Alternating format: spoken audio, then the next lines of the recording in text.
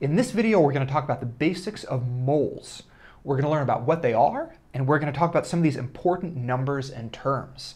Now, we're going to start from the very beginning on moles here, so no matter how much you know or how much you don't know about moles, this video will be a great place to start.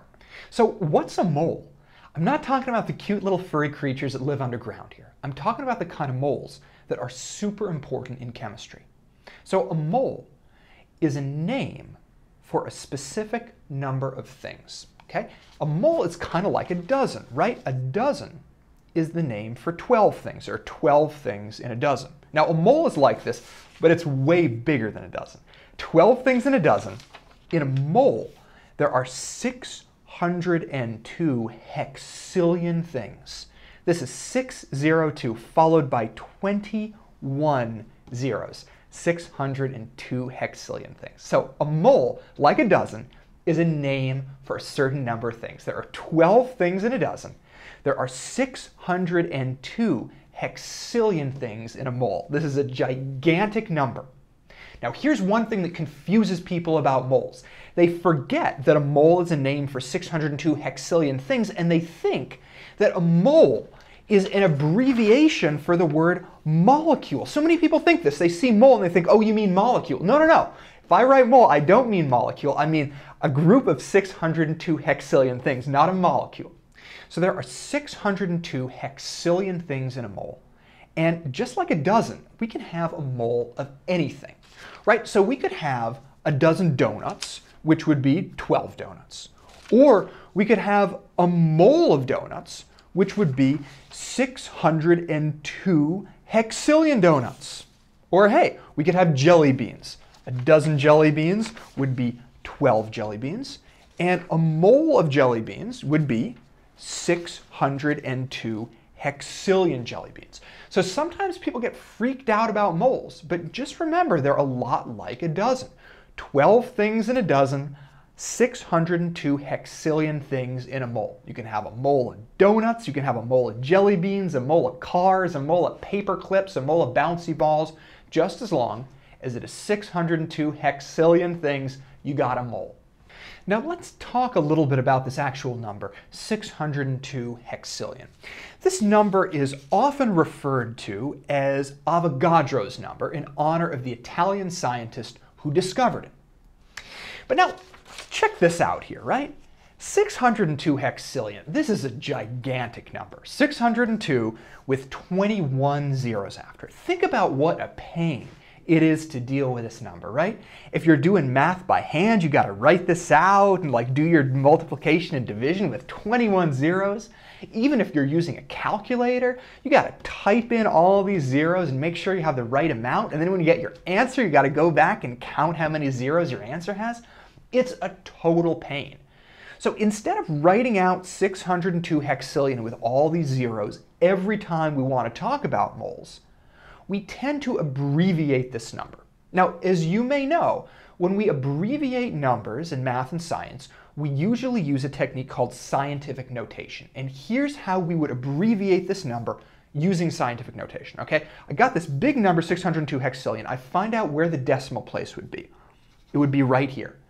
And now I move the decimal place until I have just one digit to the left of it, okay? And I count the number of spots. So here's 1, 2, 3, 4, 5, 6, 7, 8, 9, 10, 11, 12, 13, 14, 15, 16, 17, 18, 19, 20, 21, 22, 23. And now this is my new spot because there is a 6, just one digit to the left of it. So I moved my decimal place 23 spots to the left. And that means that in scientific notation, I would rewrite this number as 6.02 times 10 to the 23rd. The 23 comes from the number of spots that I moved it to the left. So 6.02 times 10 to the 23rd is how we often abbreviate this gigantic number, 602 hexillion, when we want to write it out and use it, say, in math problems. Now, this is a convenient way to write this gigantic number in scientific notation, but it's also a terrible way to write it, because this number 6.02 times 10 to the 23rd, it looks terrifying, right? It's got this 10 with the exponent, 6.02 times this thing. It's like people see this number and they're like, oh my God, what do I even do with this? Relax, it's okay.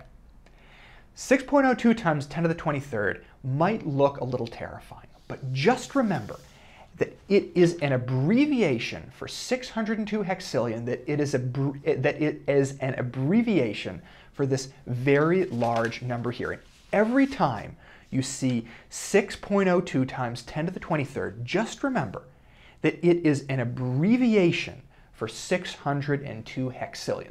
Okay, so now we've learned what a mole is, how many things are in a mole, and we've learned how we can abbreviate this gigantic number, 602 hexillion.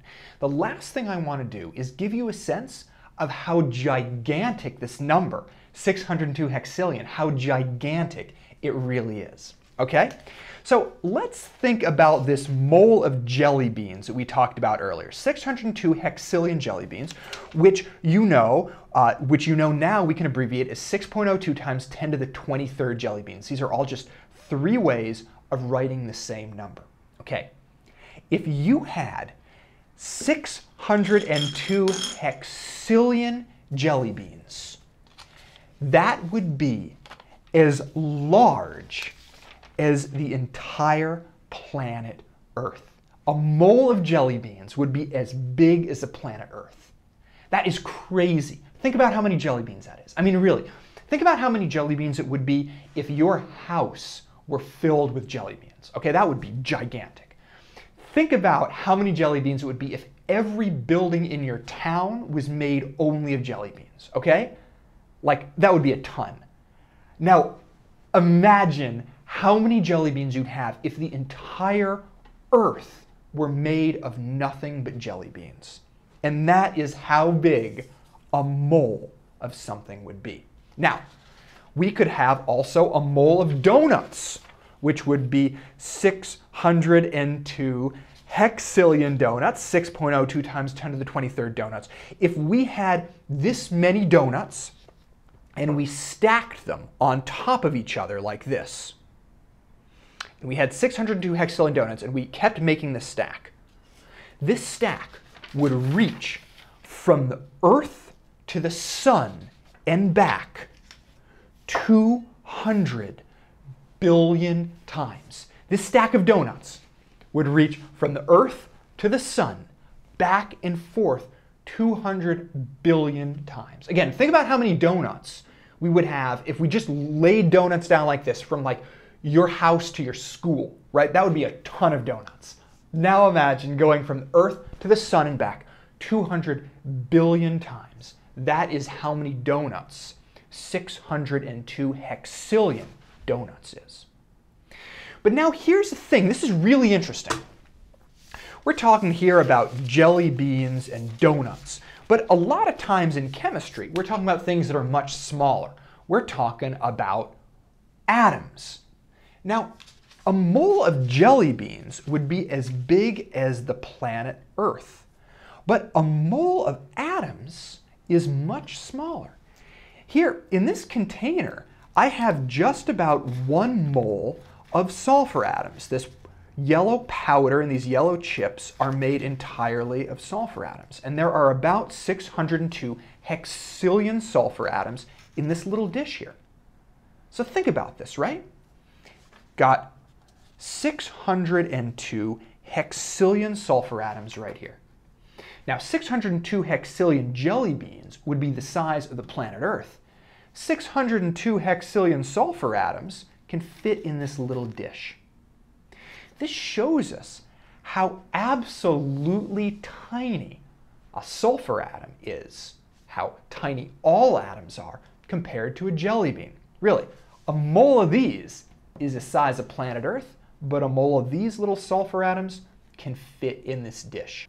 So when we're dealing with something as tiny as atoms, a mole doesn't actually take up that much space because the things that we're dealing with are so incredibly small that a giant number of them just isn't that big. So just to review what we've talked about, let's go over a few of the key points.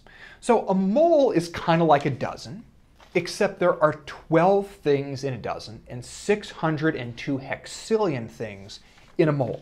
We can write this number in a variety of ways. We can do 602 with 21 zeros after it. We can call it 602 hexillion, or most commonly, we can abbreviate this number in scientific notation as 6.02 times 10 to the 23rd. This number here, 602 hexillion, is often referred to as Avogadros number. And now finally, at the very end of the lesson, we saw how 602 hexillion is a giant number. 602 hexillion jelly beans would be the size of planet Earth. But atoms are so tiny that a mole of atoms doesn't really take up that much space. So 602 hexillion sulfur atoms, for example, is a pretty manageable size. And that is an introduction to moles.